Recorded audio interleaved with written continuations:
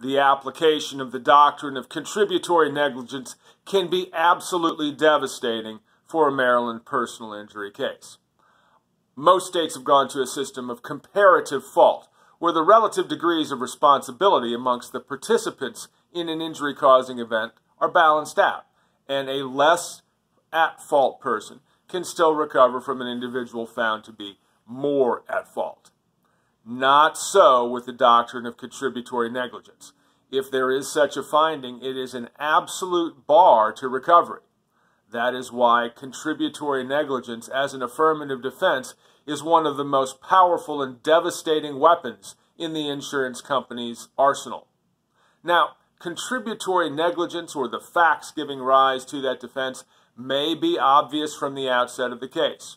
For example, if an individual involved in an automobile accident is cited for having violated a rule of the road, or if that individual is found to have been under the influence of drugs or another intoxicating substance at the time of the accident, odds are the insurance company will most certainly deny the claim based on contributory negligence.